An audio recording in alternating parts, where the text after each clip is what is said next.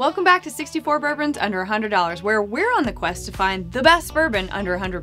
That's nice. A little nutty, a little sweet, a little oak. Yeah, all those things. Pretty good for under 25 bucks. In this category? I'm impressed. Not mad about it, as you would say. Yeah, that's a good time all around, right? Hangs around a little bit, but what about you, B? Oh, I think this might be a tough fight. This has some richness and depth on the nose. No notes are jumping out at me. That's a little bit more watered down nuttiness. That's peanutty. I wouldn't call it medicinal, just an herbal characteristic. Yeah. Maybe a little more brightness here. I'm getting a little bit of lemon tea. Herbal tea, yes. A little bit of nutty. But it is sort of thin. I think it has some presence. I think it has a tiny bit of viscosity. I'm gonna give it to A. Great. Same? Agreed. A is Jim Beam Single Barrel. Okay. Against Elijah Craig Small Batch. Of course. A good matchup. Man, what a Donnybrook. A good matchup. Agreed. If Elijah Craig Small Batch had been going up against something else, I think it would have taken it. Dang, for sure. So we'll see you next time. Until then, drink more bourbon. Bye.